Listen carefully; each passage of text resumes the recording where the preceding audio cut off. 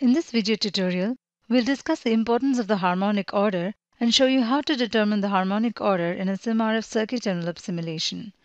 We'll be assuming that you're already familiar with building a circuit envelope diagram and setting up a circuit envelope simulation.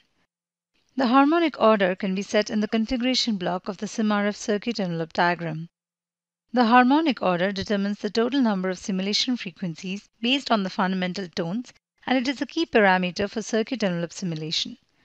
It has an impact on the accuracy of the results and on the simulation time. As a user of circuit envelope, you might be asked to manually determine the harmonic order in order to find the most suitable trade-off between simulation speed and accuracy.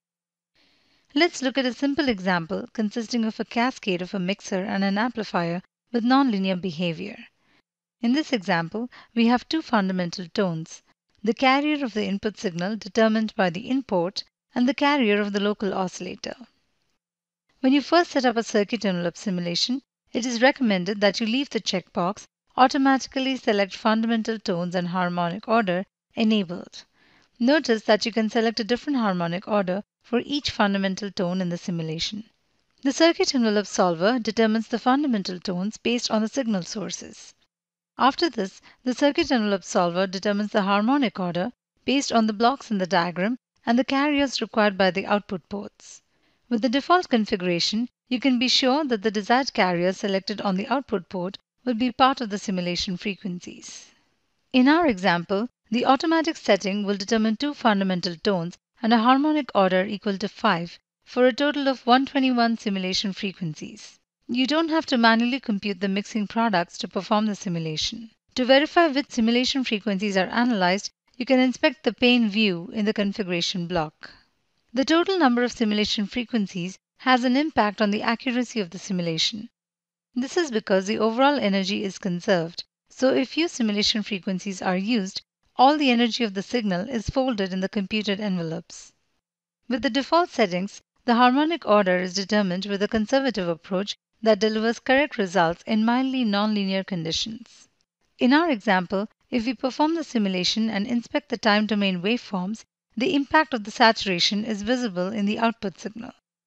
You can inspect the results of circuit envelope simulation in the frequency domain as well. For example, let's run the simulation assuming that the input signal has a constant envelope. Actually, given that the envelope is constant, we do not need to perform a time domain simulation, and we can simply set the stop time to 0.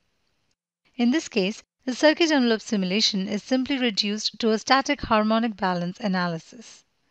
We can also visualize the impact of a time-varying signal amplitude in the frequency domain and determine the harmonic order to achieve correct results for a given peak power.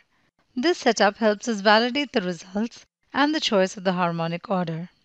Harder nonlinearities and larger signals will require a higher harmonic order. By looking at the simulation results in the frequency domain, you can get an estimate of the correct harmonic order. If the energy of the generated harmonics is evenly spread in the spectrum, you have chosen a harmonic order that delivers correct results and that is a candidate for further reduction.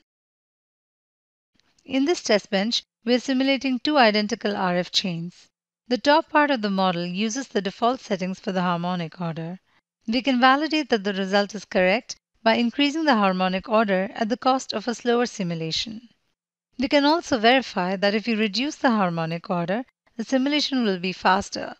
Depending on the amplitude of the signals and the nonlinearities of the models, the results might deviate. In this case, a harmonic order of 3 still delivers reasonable results.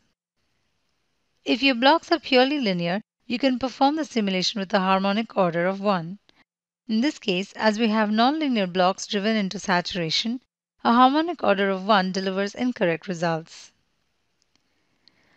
Let's now increase the amplitude of the input signal by a factor of 4. If you run the simulation with default settings and with higher harmonic order, the results are in agreement and show the extreme effect of saturation. Notice that the computed harmonic order is not affected by the amplitude of the input signal. In this case, the harmonic order of 3 produces different results from the results obtained with a higher harmonic order, as the error introduced by a lower harmonic order is in the range of 1%. In this tutorial video, we've seen how you can rely on the automatic choice of the harmonic order and as an advanced maneuver, how you can tweak and tune it manually to find the most suitable trade-off between simulation time and accuracy. Results can be validated in the time and in the frequency domain with the given nonlinearities and test signals.